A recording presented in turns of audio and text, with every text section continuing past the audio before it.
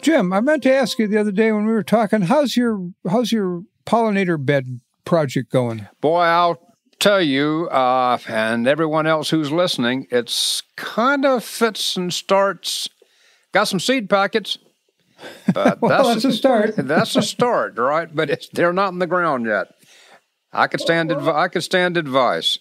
Well, let me give you some pointers here because I've been doing raised beds for quite a while, and there's a lot of advantages to doing them, and I think you'll like growing your pollinator plants in a raised bed. Hi, I'm Kim Flottam. And I'm Jim Tew.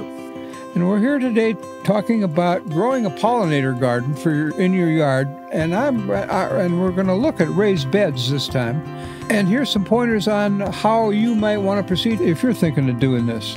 You are listening to Honeybee Obscura, brought to you by Growing Planet Media, the folks behind Beekeeping Today podcast. Each week on Honeybee Obscura, host Kim Flottam and Jim Tew explore the complexities, the beauty, the fun, and the challenges of managing honeybees in today's world in an engaging and informative discussion meant for all beekeepers, long-timers, and those just starting their journey with bees. So sit back and enjoy the next several minutes as Kim and Jim explore all things honeybees. I need something simple. You know, you and I have talked about this before, and you've given me some good pointers. I like the idea of keeping it simple. You know, so much of beekeeping is not actually keeping bees. Extracting honey isn't beekeeping.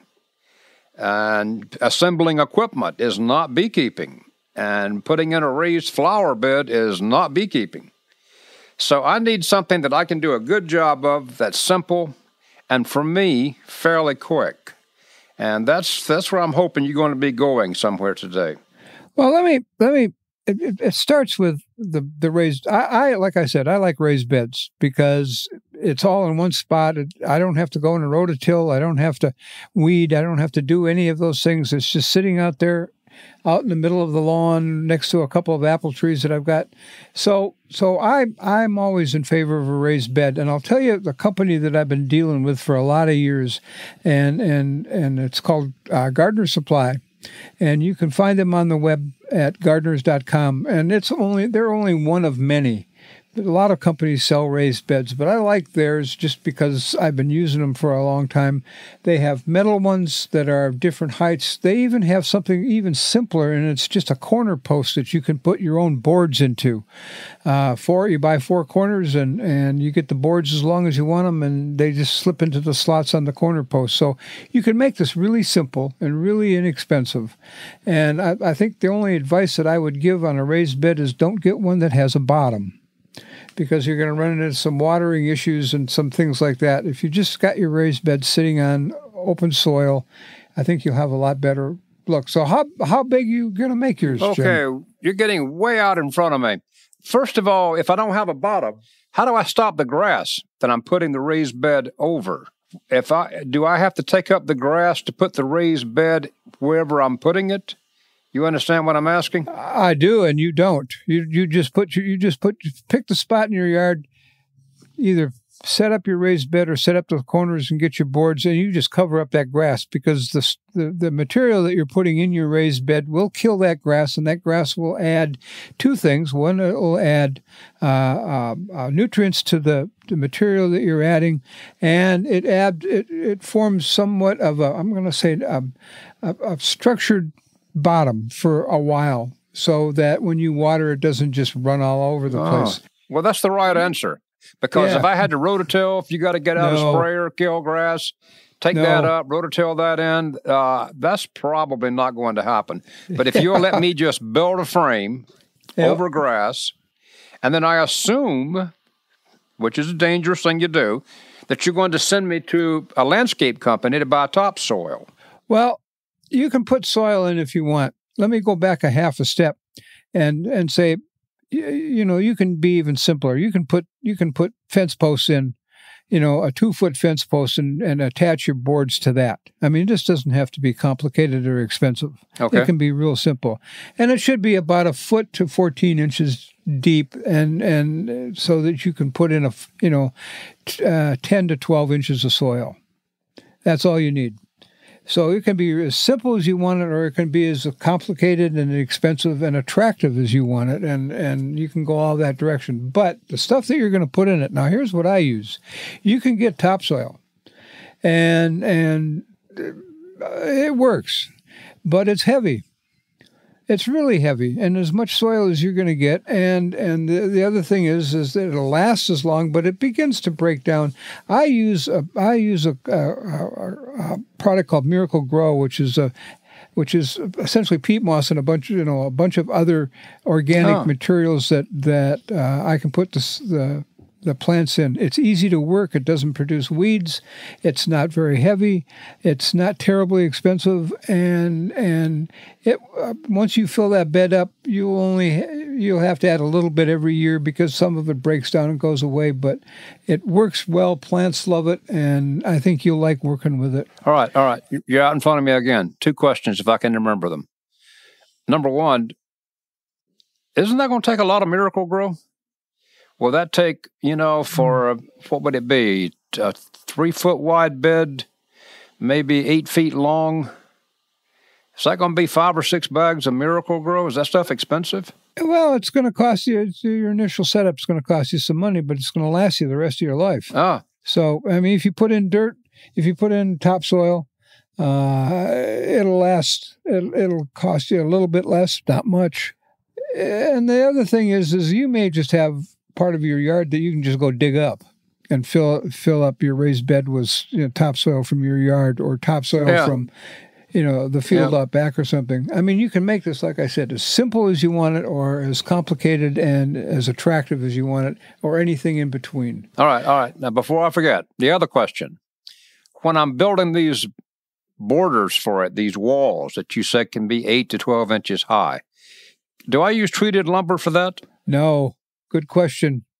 I have tried over the years everything that you can imagine to preserve those wooden boards.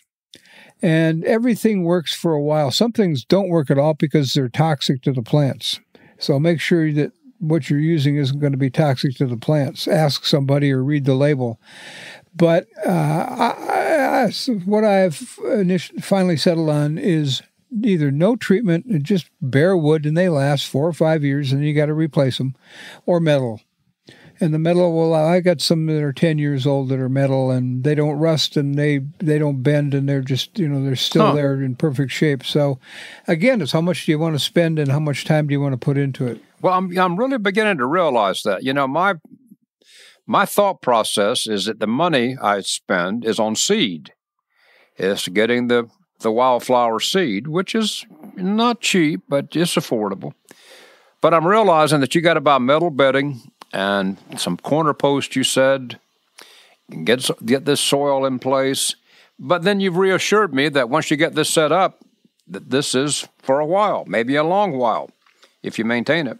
Yeah, I go up and every spring I'll go out with a trowel or something and just work the soil up a little bit and loosen it up, and 10 minutes you're done.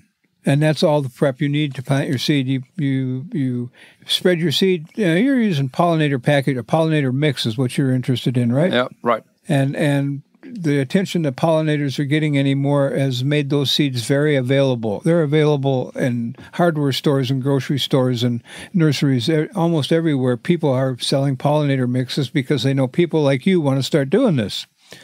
So once you get one of those, if you can buy a name brand, good. But my goal is bulk rather than brand name. If you can get a big package of seeds and only half of them germinate, you still got a half of a big package. If you get a small package and they don't, so kind of look at it that way. So you get this, and if all you're looking to do is produce a bed of flowers, you spread those seeds out evenly over, across the surface of your raised bed. You put in a couple of inches more of soil and pat it down and turn on the sprinkler and get out of the way. All right, I got a question about milkweed, but I want to hear from our sponsors first. But be prepared when we come back. Hey, podcast listeners. If you've got a couple years of beekeeping under your belt and you're looking for a new challenge, Available from Better Bee is the Hog Half Comb System, a mess-free comb honey system that you put on a strong hive for your bees to fill. Made of 32 to 40 individual food-grade recyclable cassettes, it only takes popping off the covers and sticking on your labels to get your half combs ready for sale. Visit betterbee.com/HOGG today to learn more and start making your own mess-free comb honey. My plan was, until you shoot holes in it, was to have a separate garden for milkweed, for monarch butterflies that are not really for the bees so much. What do with a bee plant that's not a bee plant, like milkweed?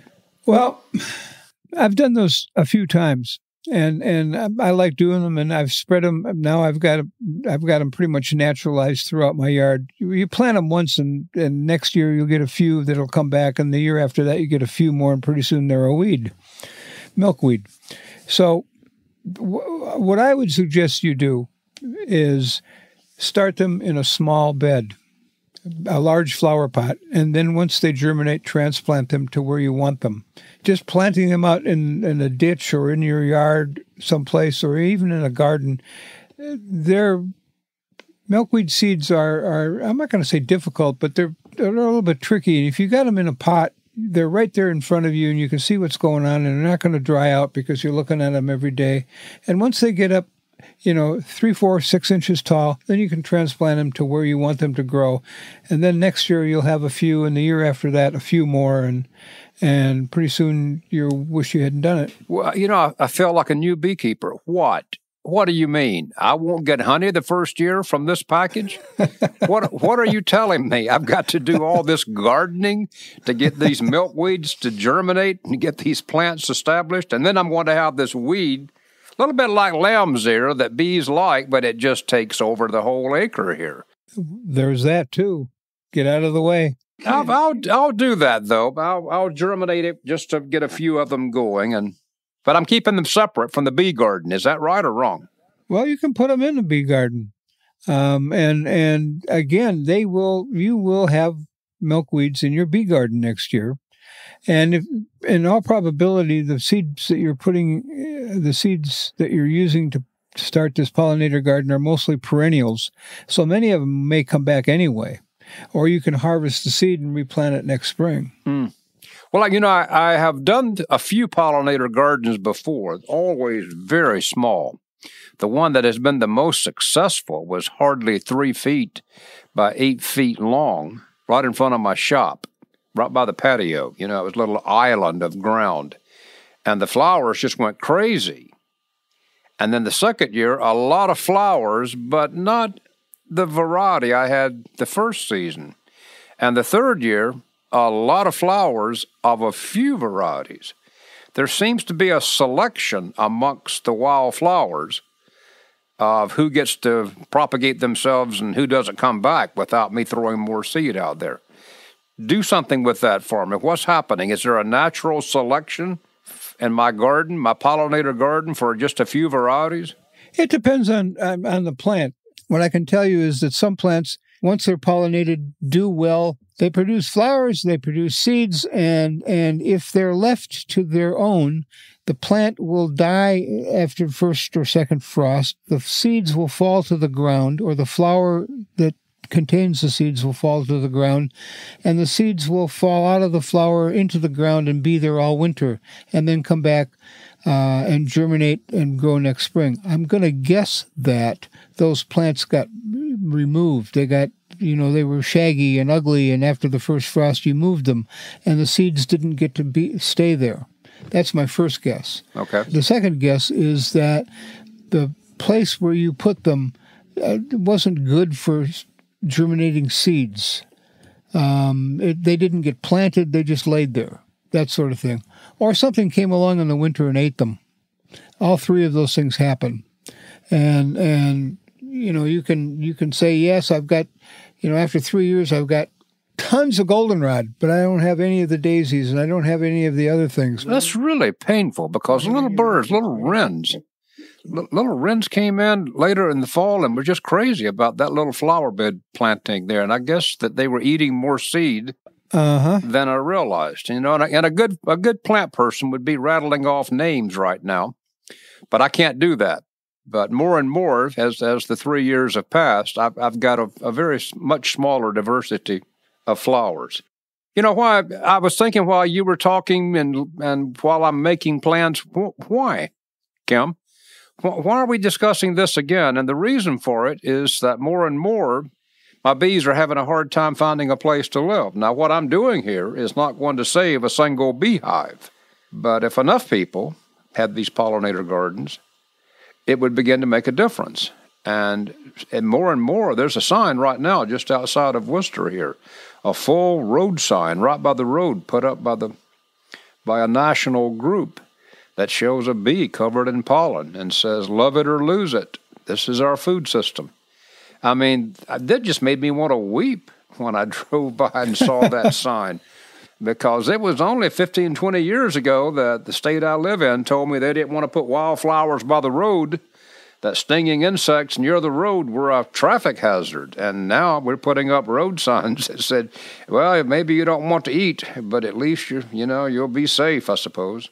Yeah, and the other part of this is that lots of people have small backyards, 1 or 2 colonies, and they're living in a fairly dense populated area. And, having a garden really is a trick. I don't own you don't own a rototiller, you don't have a place to keep it. So you can put one of these up. You can grow some vegetables in one, and you put another one, you put some pollinator plants in. And you're right, you can't grow enough for your bees. But what you've got sitting in your backyard is dessert for when they come back from foraging someplace. So the other thing is, if you've got one of these in your backyard, you can see which ones your bees like best. Which is the flowers that always has a bee on it, what are the flowers that never have bees on them, and give them a choice. So next year you can plant more of the ones they like, and begin to select that way, so that everything you plant is what bees really like. Well, I got a plan. My grandkids gave me seed packets that they got from Arbor Day, and I've got a plan to make this work. And I do want to do it. I don't want to become a gardener, but I want to augment every aspect of my beekeeping, if that makes sense to you. That makes perfect sense, and I think you'll enjoy it. And doing the raised bed thing makes it a lot simpler. All right. I'll keep you informed. I'll send pictures if that matters, and we'll talk about it later. I'll even come down and take a look and maybe give you a hand. How's that? I appreciate that a lot. Okay. I can use a hand. And while you're here, can you run a mower? Can I sit on it? Yeah, you can. I got both kinds. Okay. Oh, by the way, while you're still listening, if you got a comment on any of this, or you got a question on any of this, go to our webpage, www.honeybeeobscura.com, and there's a place there where you can ask a question, and most times we'll get right back to you if I can answer it. So take a look at the webpage, take a look at making a comment, and let us know what you think.